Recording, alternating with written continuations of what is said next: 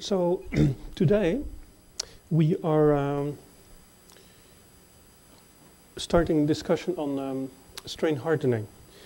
So when form a piece of steel, if you've ever done this in a uniaxial tensile machine, you've noticed that once you pass the yield point, the machine has to apply a ever-increasing force to continue deforming the material. And the basic process that's behind that is we generate dislocations at a very high rate, lots of them, and these dislocations prevent each other from moving freely. And so as the dislocation density increases, we also get increasingly stronger obstacle effects from dislocations on other dislocations. And both the distribution, spatial distribution of the dislocations and their density evolves during the straining.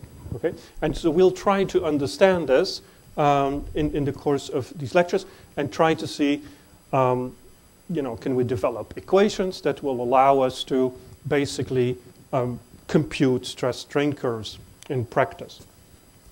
So first of all, you can always compute stress-strain curves if you have data on the material.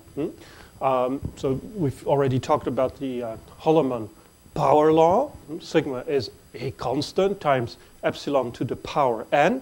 And that's basically what you get from a stress-strain curve. And if somebody's done the test and tells you what n and a are, you can basically recover the stress-strain curve. And in engineering talk, yes, this factor n, that's what we call the strain hardening, yes? And that contains all these physical processes, complex physical processes that I've just talked about. In engineering, of course, this factor is very important, and we have standards to determine them, yes? And it's just, this is, for instance, according to this ASTM standard, how you compute n. Yes, you just don't do your own thing. You have to do it, and there are different standards. But anyway, whenever it's computed, you get it from your machine. Yes, it's computed over a specific length of the stress-strain curve. Yes, and for a number of discrete stress-strain values. So, and this is one of these examples. I'm not going to go into that, but that's how you do it. You measure discrete points on this curve, and for instance, 5 points here between 10 and 20%, and that's how you compute the engineering value of the stress-strain of the strain hardening. Yes. Right, and another thing that I want to repeat, I think I've said it earlier, is that this n value, certainly in introductory materials mechanics lectures, is often related to plastic instability, because you just combine the consider criterion for plastic instability with the Khulmann power law, yes? And if you do that, the consider criterion says that you get the end of uniform elongation, the start of necking, when the derivative of the stress-strain curve is equal to the stress. So that's this. So if you have an engineering stress-strain curve, that's as you know, the maximum in the stress-strain curve. That's where you have the uniform elongation. So if you apply this apply this equation to the Khulmann power law, you find that n is equal to the uniform elongation, right? That's a handy way of trying to understand or see that there is a relation between strain hardening and uniform elongation. Yes, that's why it's an interesting thing to remember. But using it in practice is definitely not something you should do, right? It's not the way you determine the strain hardening of a material. You know, by determining the maximum of the engineering stress strain curve and then recalculating that strain in terms of true strain. Yes, if you do that, you find that. So if you put the uniform strain here and the strain hardening exponent there, you clearly see that if you do this in practice, you make measurements, that the uniform elongation is not equal to the strain hardening. Yes, so don't use it for to determine strain hardening coefficients. Having said this, it's something important to remember, because it basically tells you that having a high strain hardening, yes, gives you large uniform elongations. Yes? And of course, if you want to have a very plastic material, yes, that means you'll have to work on the strain hardening. Alternatively, if you have a certain material that doesn't have much elongation, you know that the problem has something to do with the way the material strain hardens. Yes? Okay, good. So, oh, that's odd.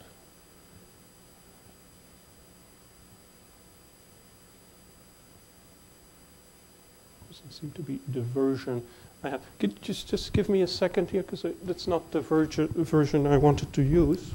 I'll just be back in 5 minutes.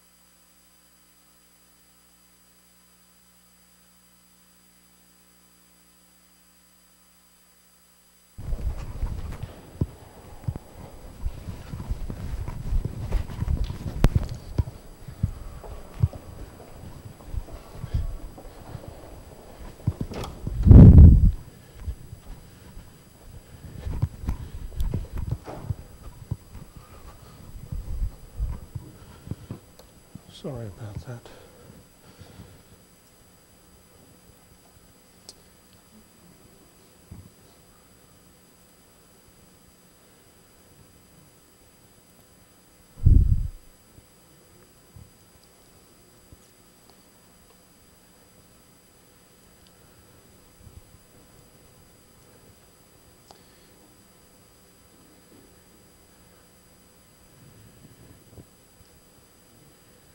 And added a few things at the and I guess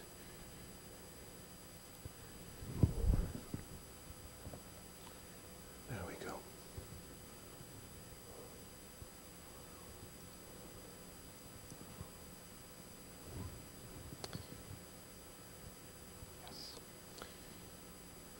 Yes, that's a bad picture.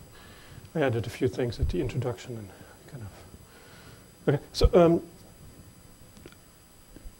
when we wrapped up last week, I said we were going to talk about strain hardening, and I also emphasized the fact that strain hardening is important, and we're studying it as a strengthening mechanism. But it's not very often used as a strengthening mechanism in practice, and there is, and the reason is very simple. If you use strain hardening to get a stronger material, which you can do, you of course have reduced amount of plastic deformation potential left, and so there are not many products. Steel products that are actually produced, which use strain hardening as a way to strengthen material. But a very well-known product, corrugated, galvanized roofing sheet, is an exception to this rule. The stiffness and the hardness of this material is obtained by basically plastic deformation. But once you have this product, obviously you don't deform it anymore, so you don't really care about the fact that there is a reduced plastic deformation range in this material. But it's a very cheap way of making, of getting strong steel. Okay, so this we discussed just now. Right. So I do want to say that again. It depends very much on the crystallography of your steel, what the strain hardening will be. And there is a very pronounced difference between the strain hardening of austenitic steels and ferritic steels. So ferritic steels, this is an example here, very nice example, where we compare two stainless steels. One has a ferritic microstructure, the other one has an austenitic microstructure, and the difference is very obvious, right? You can see that the austenitic steel has a huge uniform elongation in comparison to the ferritic steel. So the uniform elongation for ferritic steel would be here, little less than 20%, because this engineering stress strain curve, and the austenitic steel has, 3 times that amount of uniform elongation. And the reason for this is basically the difference in strain hardening behavior. You can see strain hardening behavior of ferritic steel compared to the strain hardening behavior of the austenitic steel. For if there are any students who are involved, do research on austenitic steels, or FCC steels, this particular grade, the 304 austenitic steel, there is no martensitic transformation involved. It is purely strain hardening, increase of the dislocation density as you deform. And if you do these tests in a universal tensile testing machine, you will find that the N value is indeed much larger for an austenitic steel than for a ferritic steel, and it's about double the amount. All right. So, and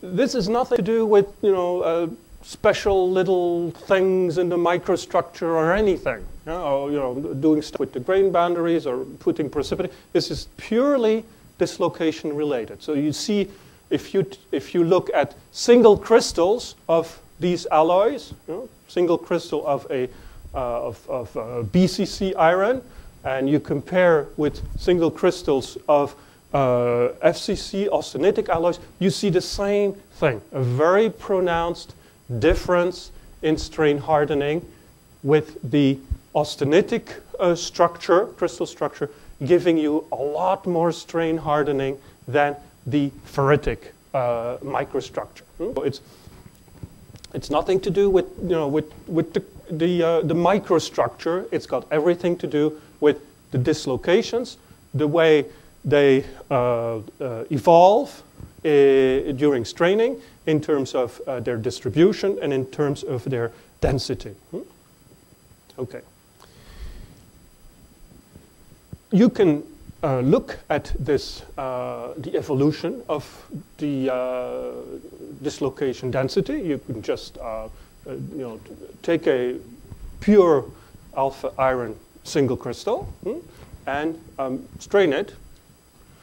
Cut slices out of this single crystal and look into the microstructure to determine the dislocation density, for instance, by direct observation using TM, or by using indirect methods such as X-ray diffraction. You also could use to measure dislocation density by looking at peak broadening.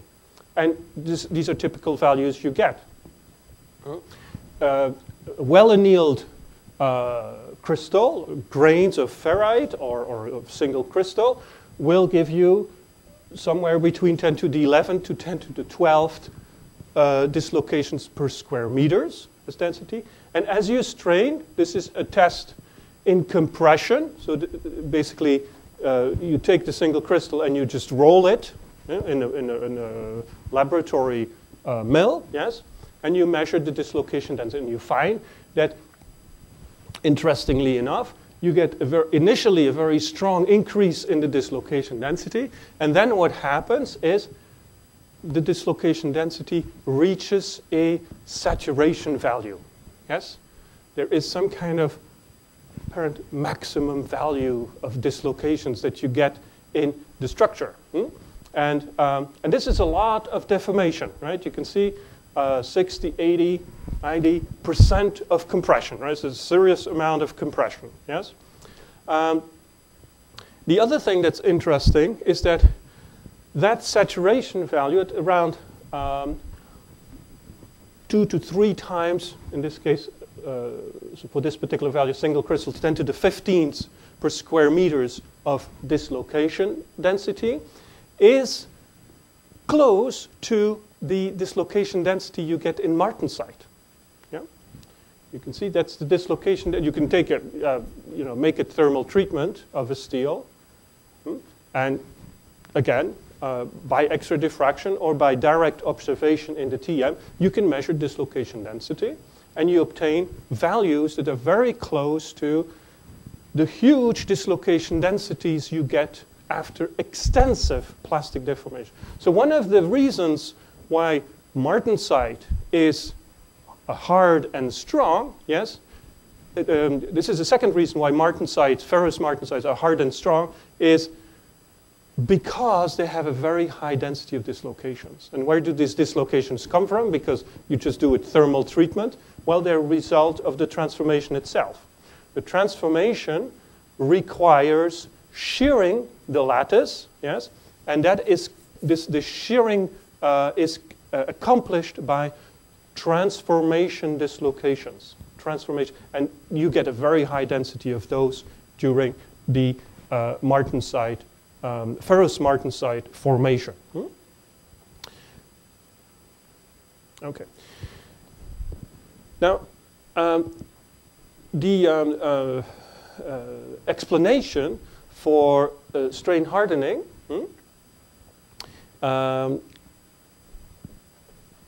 again, just like in the case of solid solution strengthening, there are different schools of thoughts. Yeah? So meaning different ideas, different basic theories on the formation on the formation of strain hardening. How does it evolve? Yes, and the two schools of thoughts. One school of thought says, well, when you deform steels, yes, you look at the microstructure. Very quickly, you see a patterning of the dislocations. Yes, and that patterning is described as cell structure formation. And so one group of theories says, and the basic theory is called the Khulmann-Wilsdorf model. They say that's the key to the strain hardening. Yes, and what does this theory say? Well, this theory says that the dislocations have a natural, yes, tendency to form these patterns because they carry so much strain energy around them. So there's lots of lattice straining around this location. So they'll form low energy associations, yes, which are called these cell boundaries. So they'll organize themselves in cell structures rather than remain uniformly distributed. So we already described this. You know, when you have two parallel edge dislocations, they'd like to form low energy tilt boundaries. At 45 degrees if they have of a certain type, or low angle tilt boundaries if they're of another type. So there is this tendency for dislocations to do this. Now, this cell structure formation happens, you can already observe it if you look in a TEM at steels that are not very strongly deformed, like 4%, 5% of strain, so it's a small amount of strain. You can already see the emergence of a cell structure. With dislocations are mostly localized in cell walls. Yes, and so you have concentrated strain dislocations in the cell walls. And the dislocation density in these cell walls can be 3 to 5 times higher than the average dislocation density. And the volume fraction of these cell walls is 10 to 30% of the volume carries a lot of the dislocations. Yeah? The result is that the size of the cell walls, as you increase the dislocation density, the size of the cell walls decreases. Yes? And that limits the distance over which dislocations can glide. Yes? And that's the key to the strain hardening. Yes? Because the dimensions over which the dislocations can freely glide decreases steadily. Yes? It takes a lot more force, externally applied force, to have them move over these, to generate them and have them move across the cell volume. So, and there is a very clear relation between the flow stress and the size of the cell. And in fact, that is actually is considered as the reason why this theory should be right, basically. There is so dislocation cells are the main agent of strain hardening in this theory, because there is a strong relation between flow stress and size of the cell. And in fact, so the flow stress has been shown to be proportional to the inverse of the cell diameter. Okay, and so the flow stress, yeah, is proportional to this equation here, and you can write it in a more universal way by writing the flow stress divided by G. The shear stress is B B divided by D. And D is that's the important relation, 1 over D relation. And you see here that for iron alloys here, iron carbon alloy, iron titanium alloys, we get the hardness increasing when we go from 1 micron cell size, yes, to a 50 nanometer cell size. Yeah? A very nice linear relation. Yeah? Okay. First of all, just for the people who are familiar to Hall-Petch equations, this is not related to Hall-Petch relation, right? This is grain size. Huh? It's related to this, cell formation. So this is what you see inside a grain, yes? Inside the grain, you see that if you make small amounts of deformations, yes, you can see here, this is a ferritic steel, this is for austenitic steel. You can see that there are regions, yes, and there is one big one there, regions which are pretty much empty of dislocations, and then regions where very high dislocation tangles, where you have very high dislocation tangles. So this is a cell structure. This is an early cell structure. This is a somewhat later cell structure in an austenitic steel. You can see here it's a magnification of this image there. Very high dislocation density in the cell walls, and inside the cell, very low dislocation density. And so when you deform the material, you basically have dislocation crossing this volume, yes? And so the 1 over D, yes, on the previous slide, is related to the dimensions of this cell, yeah? Not the grain size. Okay. So this is one idea, yeah? That dislocation cells, and in particular their dimension, is the main agent of hardening. And how does it work? Well, as you add more dislocations, the cell size decreases. Yes? And that gives you the hardening. All right. Now, there's another school of thought who says, well, the key thing to strain hardening is the evolution of the dislocation density, period. You don't have to worry about the details of the distribution, the spatial distribution of the dislocations. And this theory just says that the strain hardening is caused by forest dislocations, which intersect this, the slip plane of your primary dislocations. Right? So this is a slip plane. I have here these edge dislocations. They move on this slip plane, and there are some forest dislocations which cut this glide plane, and they will be the obstacles. Yes? So I have a short range interaction here. Yes? And this interaction has an effect on the force I need to move the dislocation and the rate of dislocation storage on the glide plane. So we'll come back to this concept here of storage of dislocations.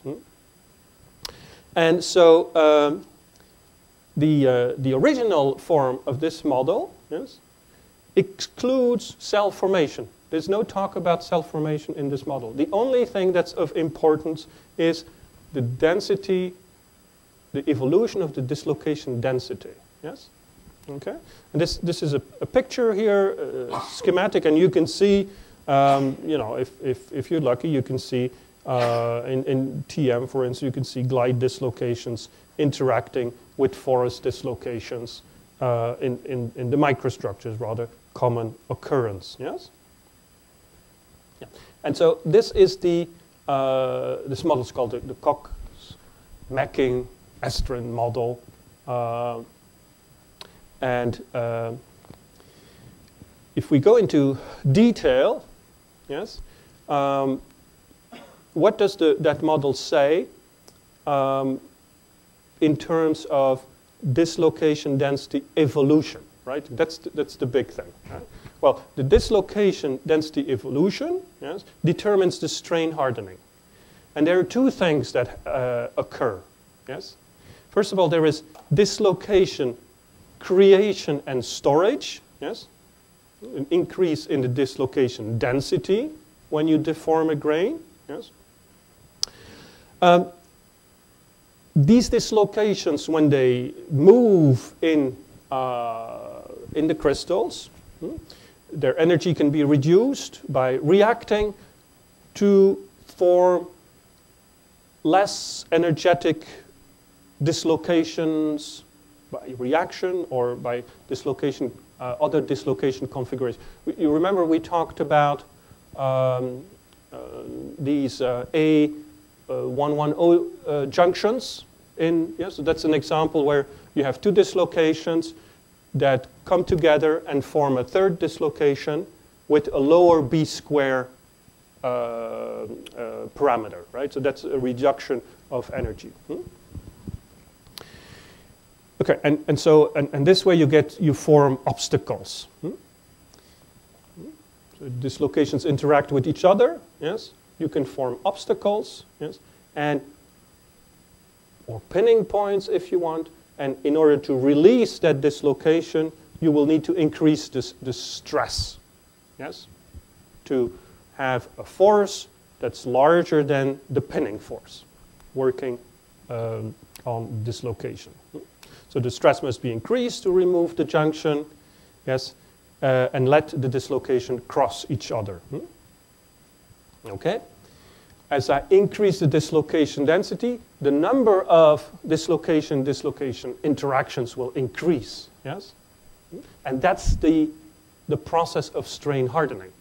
The number of interaction point increases as the dislocation density increases. And this leads to a model that very nicely predicts a square root dependence of the flow stress on the dislocation density. So the flow stress is proportional to the dislocation density, the square root of that.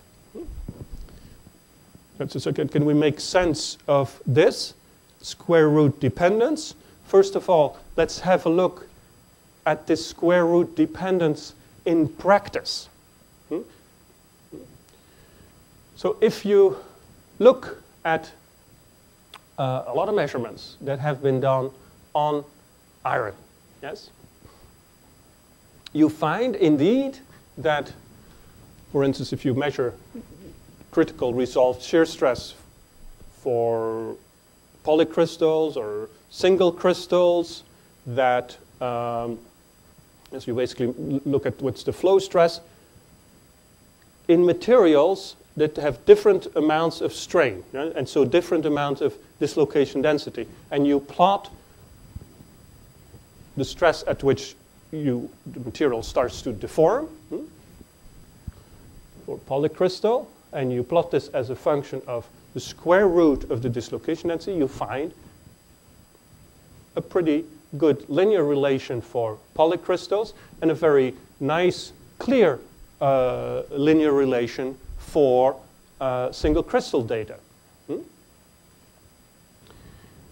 And the equation, yes, is shown here. The shear stress is proportional to a basic shear stress that's related to lattice friction, solid solution hardening, etc., times a factor which is strain hardening. So we'll go into the theory in a moment, but this is the way very often you also analyze the experimental data. So alpha times G times B, square root of the dislocation density. And the dislocation density is a function of the shear strain, right? So the more the larger your shear strain is, the larger your dislocation density. Yes? And so, in fact, you know that I can relate single crystal data to polycrystalline data simply by multiplying the shear stress, shear strain relation with m, the Taylor factor. So I multiply this equation with m. This gives me the stress as a function of strain. Yes? And this is really interesting if you think about it, because this is a stress-strain curve. Stress as a function of strain. And you see that the only parameter that's strain-dependent here is the dislocation density. Yes?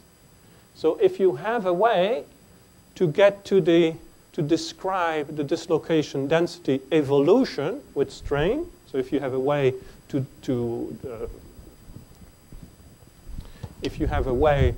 determine the evolution of the dislocation density with strain, yes, you can basically generate a stress-strain curve on basis of this law, as it were. Yeah? Very simple law. Okay. So first of all, without going into too much detail at this point, let's try to make sense of this square root dependence. Can we make sense of the fact that the flow stress would be dependent on, proportional to the square root of the dislocation density? So first of all, let's look at the Cox-Mackey model, which says dislocations are basically bothered by or experience forest dislocations as obstacles. So let's look at this red dislocation here. Its slip plane is the plane of my projection here, and then it encounters forest dislocations, which are cutting its slip plane. Yes? And say, to make things easy, yeah, and to make sense of this square root dependence, I will just say that this is a square lattice of forest dislocations. Well, if I have a square lattice of forest dislocations, and the dislocation density is rho d, yes, then there will be, yes, one dislocation per, one forest dislocation per L square, where L is 1 over the square root of the dislocation density. I've derived this in a previous lecture. Now you'll say, well, isn't that a little bit simplified here, because you only consider one dislocation here, and all the dislocations, all the other dislocations are forest dislocations. Yes, you put every... Well, actually, that's not a bad picture. There are a lot more forest dislocations than there are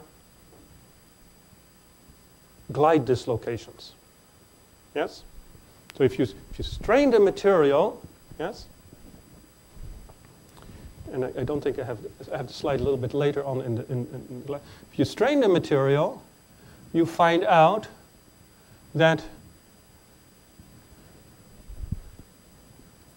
there are two types of dislocations, and you can see it's already from my simplified model here.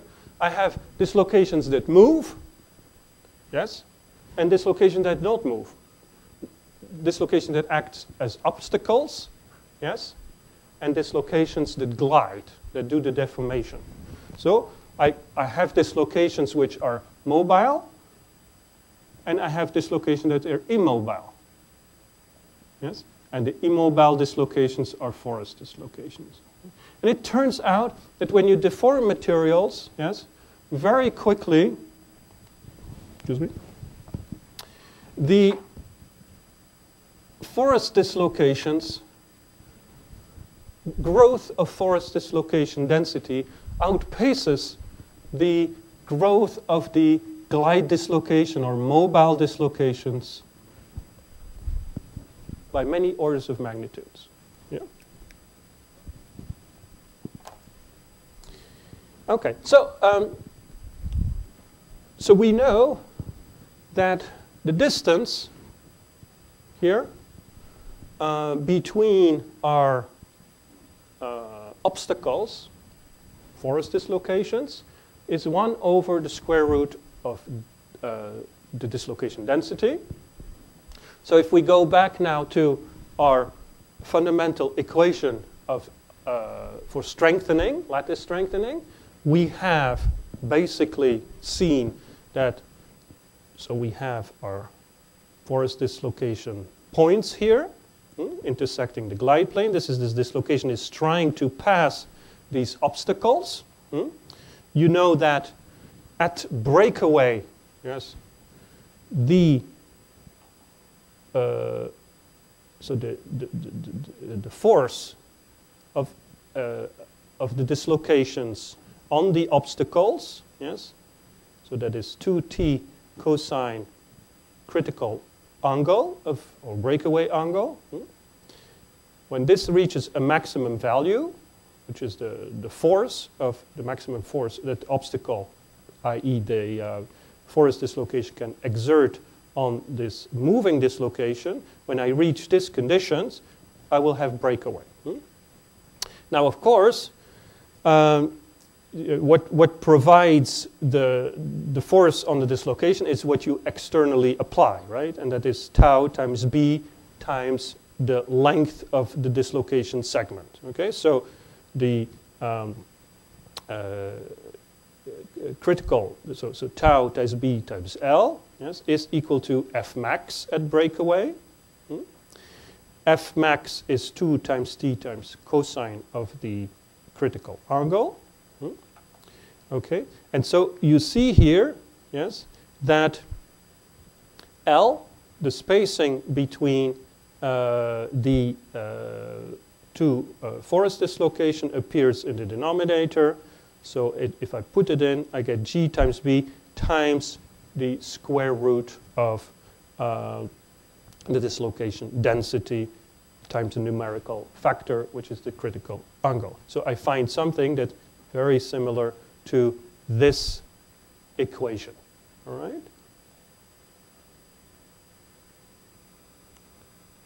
Okay. Good. So one of the questions that is interesting to ask at this point, and also partly because it was a historically that's how people started to think about strain hardening. We assume in the Cox-Smecking model that it is these force dislocations that interact with our moving dislocations. But you could also argue and say, well, what about parallel dislocations on glide planes? Parallel dislocation, two dislocations on the same glide plane, can't they work as obstacle to each other? Because after all, we know that they exert forces on each other, and that leads to the formation of low-angle boundaries. Okay, so if you analyze this, yes, this interaction of parallel dislocations, yes, and you, for instance, consider this type of configuration here, dislocations, edge dislocations like this, edge dislocations like this, yes, and you want this dislocation to move past each other, yes. So you know that when you have two parallel dislocations, yes, there will be a force working on. So you will have to exert a force to make them pass over each other to get the deformation, right? So, and that can be, it's been solved by simply looking at what is the force that one of these dislocations exerts on the other one, yes? And that is known. We know what this force is. It's in the lecture notes. It's one of the derivations we made, yes? And so this is the equation, and you can also calculate. You remember we had curves that looked like this, right? Yes, you can calculate what is the maximum force that one dislocation will exert on the other one as you try to pass one over the other, past the other. Yeah? So you can determine what is the maximum force. First, what's the position of the maximum by making the derivative of this force. That's where the maximum occurs. And the dislocation can pass each other, yes, if the applied force is larger than this maximum here. So you just put this value in this equation, yes, and for a certain value of y, certain distance, okay? And this is what you find, GB 8 pi 1 minus nu times 1 over d. And here again you use the fact that you have a perfect square dislocation configuration, right? So a perfect square dislocation configuration, yes? So that means that you have one dislocation in this per d square surface area here, where d is 1 over the square root of the dislocation density. So if you put this in this previous equation here for tau, yes, you have to multiply with m to get the stress. And the 1 over d is changed to square root of the dislocation density. Okay, let me go back here. So you get, again, an equation that looks very much like the one we just obtained for interaction of glide dislocation with forest dislocations. And if you use this equation now, yes, and you put in the parameters that we have, yes, for alpha iron, B, G, the Poisson ratio, the M value, you find what alpha is, and you find what the stress is as a function of the dislocation density. Yes? Okay. And this is what you find. You find this here. You find this equation here. Yes? And if you experimentally determine the stress as a function of the square root of the dislocation density, this is what you find. Yeah? So, yes, if you have parallel dislocations interacting, the flow stress will depend on the square root of the dislocation density, but the effect will be very small. Yes? So this tells us that the strain, the hardening, is not due to dislocations moving parallel to each other. It's due to forest dislocations. Yes? Now it's important because if we're only parallel dislocations interacting strongly with each other, you would not get obstacles, very sharp obstacles. And all the dislocations would remain mobile, right? And so that's not the case. So we, in terms of the hardening effect, we can basically ignore that kind of interaction. We have to look at forest dislocations, all right? So,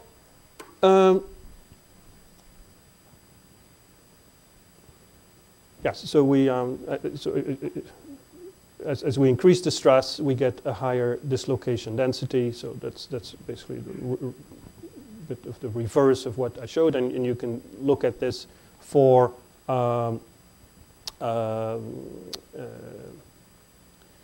different crystals. Yes, so this linear relation is very strongly pronounced. Okay? So, we now have a relation between stress and dislocation density. Yes? And the dislocation, and the other thing we know is the dislocation density increases with strain. Okay? So now let's look a little bit at what we're doing here. Because we're looking at the dislocations in a crystal up to now. We haven't talked about polycrystalline materials. But when we are interested in steels, we'll have to make that jump from single crystals to polycrystals. So let's have a look at what happens in single crystal materials. So if you take a single crystal and you orient it very nicely, for instance, alpha iron, for single slip, yes, you find that as you strain the material, you can calculate the shear slip, the amount of shear on the glide plane, right? And this is the critical resolved shear stress, or the flow stress of your crystal. So it's basically a stress-strain curve, shear stress, shear-strain curve of a single crystal. So where does it start to yield? At the critical resolved shear stress, right? Around 20 megapascal, all right? So that's, and then we see that we have a first region of shear stress, shear strain that goes like this. And so a small increase. And then we have a strong increase of the slope of the stress-strain curve. And then a decrease of the slope of this curve. Yeah? So we usually talk about this single crystal behavior in terms of stage 1, stage 2, and stage 3. You don't always see these stages. Yes? This is a case where the crystal was oriented in such a way that when you started the difference, there's only one slip system activated. Yeah? Okay? And so this first behavior here is what we call easy glide. But what about these two hardening behaviors? And what is the relation with a ferritic steel? Well, okay, so let's now schematically plot the derivative to this curve, the strain hardening. Yeah? The derivative to this curve, which we call theta, capital theta, yes, as a function of the stress, right? When we talk about strain hardening, we very often like to plot not the strain hardening as a function of strain, but also as a function of stress. And we'll see later why that's interesting. Yeah? It's because we can get nice universal plots when we do this. So, strain hardening. So, here at the beginning, we have a low strain hardening. Then we go into a very high strain hardening. Yes? And then we go into a steadily, you can't see it here in stage, a steadily reducing strain hardening value. So, for a single crystal behavior, you get this, low strain hardening, very high strain hardening, and then it curves down into a steadily lower strain hardening. Yes? The material still strain hardens, right? Still takes more force to make the deformation, but the amount you need gets lower. Yeah? And if we plot this on top of the strain hardening behavior for a polycrystalline steel, ferritic steel, we get something that looks like this red line. Yes?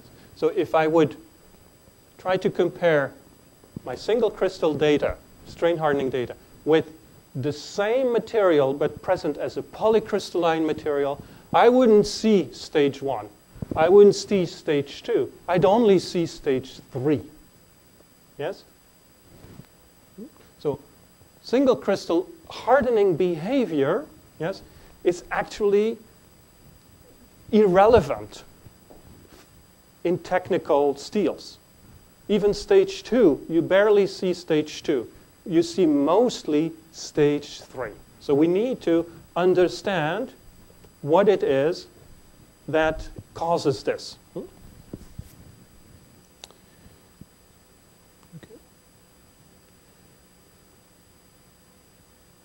Right. So let's see. Describe stage 1, stage 2, and stage 3. Yes, and then not forget that the reason why we're doing this is because we're interested in stage 3, because that's the stage that's actually relevant to steels in practice. So low strain hardening stage is 1. Again, it's a single crystal material. And here we have, so it's only observed for crystals that are oriented in single slip, yes, of no practical importance. What you basically have is the dislocations are generated and move freely on glide planes. There's only one slip system. They don't encounter forest dislocations. They're just not there. Yes? So very low or no strain hardening. Stage 2, what happens? You have a single crystal. It's oriented in single slip.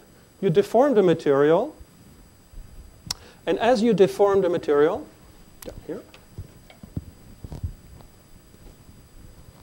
and so the single slip situation is like this.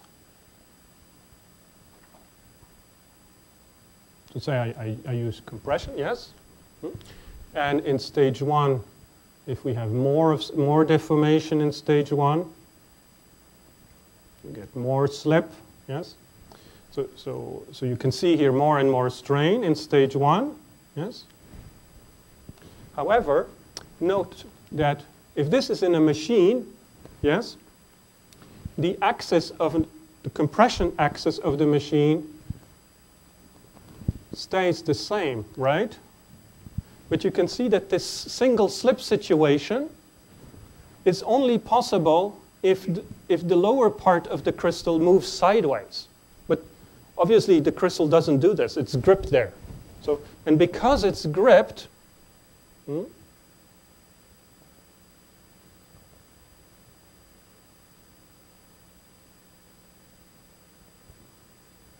yeah, because it's gripped, this has to remain in one line, yes? It means that the crystal starts to rotate, yes? There will be a, yeah, so I draw it differently here. But in this case, in the case of compression here, yes, this part of the crystal starts to rotate, so this part comes back to where it's supposed to be in the machine, right? So you get crystal rotation. As you get crystal rotation, the conditions for single slip are not met anymore. And you get multiple slip systems are activated. So stage 2, that's what you get. Multiple stage. Yeah? And again, you observe it's a single crystal when the initial orientation has changed due to crystal rotation. And stage 2 is characterized by very high strain hardening. And we see this in polycrystalline material, like in steels, but only in the initial stage of the deformation. And only if our initial dislocation density in that technical material, in that steel, is low enough, right? And what happens here, this is a stage, this high strain hardening case. That's a stage in which the creation, yes, of dislocations, yes, generation of dislocation is much larger than the rate at which we annihilate dislocations. And in stage 3, we call softening stage, it's not the word softening has to be here very carefully. It doesn't mean that the strain hardening is negative. It's still positive, yes? But it increases at a lower rate, yes? Okay, it's not negative. So don't understand softening as a decrease. It's not hardening as much, right? It's not, so decrease would be negative, right? It's not negative. Okay, so but we call it soften. Okay, so it's softening in the sense that the strain hardening is lower than in stage 2. The strain hardening has more or less parabolic dependence on the stress in this stage, and what happens at the microstructural level is important, and in particular for steels, is you get this lower strain hardening because of the cross-slip events. The dislocations start to run into obstacles, other dislocation, and they start to cross-slip. Yes? They can do this because we have higher stresses which make this possible. And there's another thing that is important, is the fact that we have a larger dislocation density. And this leads to dislocation annihilation. So the disappearance of dislocation. So as you create more as you have a higher dislocation density, you will also get dislocation reactions that lead to removal of dislocations. For instance, if I have this dislocation is encountering this dislocation, you know, when they encounter each other, or I have this dislocation encounters this dislocation. If they meet, no more dislocation. That is a typical dislocation annihilation process. Or I have one dislocation and another dislocation, and they come together and they form a third dislocation. Yes? One dislocation, I used to have two dislocation lengths, yes? Now it's, so the density of dislocation has halved by the, so, and of course these processes are called processes of annihilation, and they become more likely as you have a higher dislocation density. And this is the stage that's relevant to us. And in stage 2, we can see a little bit of it at the low strains.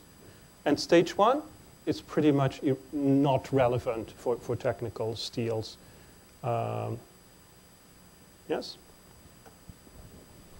So let's make the connection now with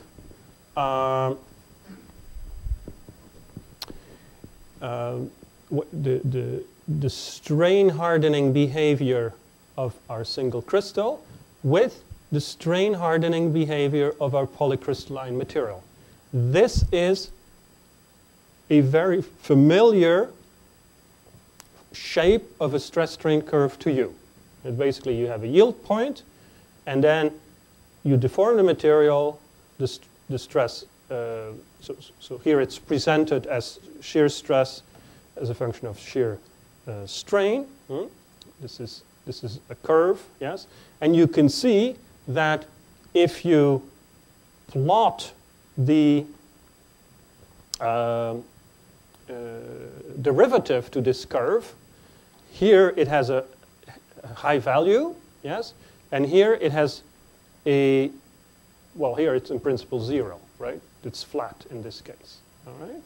So I have an initial strain hardening and a final very low strain hardening, and in between I have a continuous variation of the strain hardening. So if I plot this, yes, the derivative to this curve as a function of the stress, I find a line, a straight line that starts at the initial value for the strain hardening, and that coincides with the yield point, or very close to the yield point, yes, and a value of saturation strain hardening, which is close to 0 in this case, at the saturation strain you want, or at the upper yield point. Ultimate tensile stress. Yes? Okay? So very simple. And the relation with this polycrystalline hardening and the single crystal hardening is initially you may see a little bit of stage 2, yes, but most of what you'll see is what you're seeing is stage 3 behavior in terms of polycrystalline behavior. Okay. So, so let's I just have 5 minutes. It's good. I can introduce the math behind this approach of strain hardening. So, we basically, when you deform a steel, you have in the grains, you have two groups of dislocations. Yes. You have mobile dislocations and you have immobile dislocations. You can think of it as you have mobile dislocations that glide, yes, and the immobile dislocations are basically your forest dislocations, yes. Okay, and as you strain, yes, the density of these dislocations, mobile, immobile, will change, obviously increase, right? So mobile, but there is a little bit of a difference, and I already mentioned this, yes, that as you strained, the evolution of the density of mobile and immobile dislocation was different, yes. So immobile dislocation, when you deform, you have a steady increase of their amount. So what we say is we store dislocations. We store dislocations.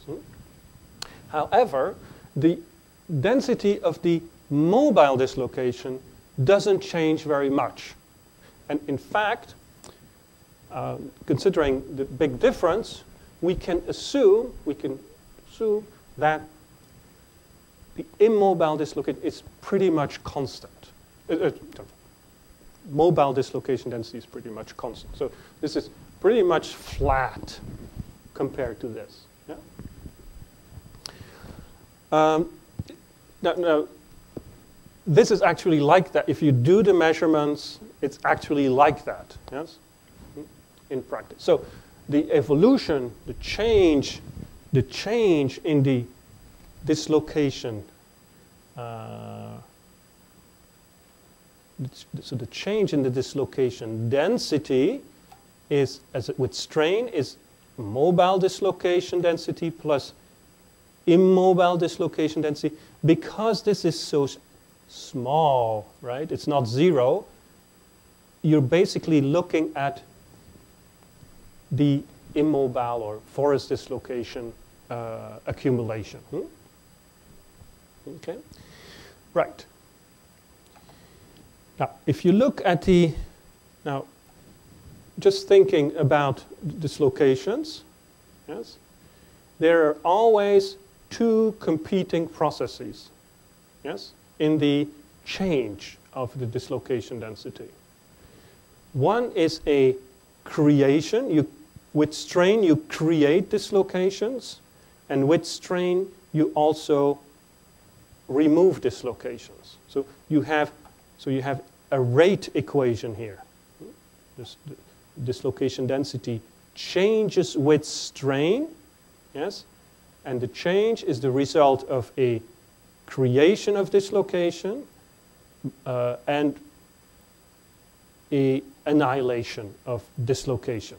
So multiplication or generation and annihilation, yes? And how does that happen? Well, you have dislocation sources. Dislocation. They generate mobile dislocations, obviously. They don't generate immobile dislocations. They generate mobile dislocations. These mobile dislocations move for a while, and then they get stuck on obstacles. They may pass these obstacles, yes? But eventually, they will become immobile dislocations. So that's important. The immobile dislocation used to be mobile dislocations, and you basically increase the density of forest dislocation just by adding mobile dislocations that run into forest dislocations and they get stuck, cannot move anymore, and they were mobile dislocations and then now are forest dislocations. Yes? So that's how it works. So the increase of the dislocation density is due to accumulation of immobile dislocations, and these immobile dislocations, nothing else than arrested mobile dislocations at strong obstacles. Yes? That's basically, so that we'll see how on Thursday how we work out the theory and how we can apply this theory to basically obtain stress-strain curve in steels by just finding ways to compute or describe the change in or evolution in dislocation density. Okay. All right, so thank you very much for your attention. Sorry about the hiccup at the start, but I had the wrong file.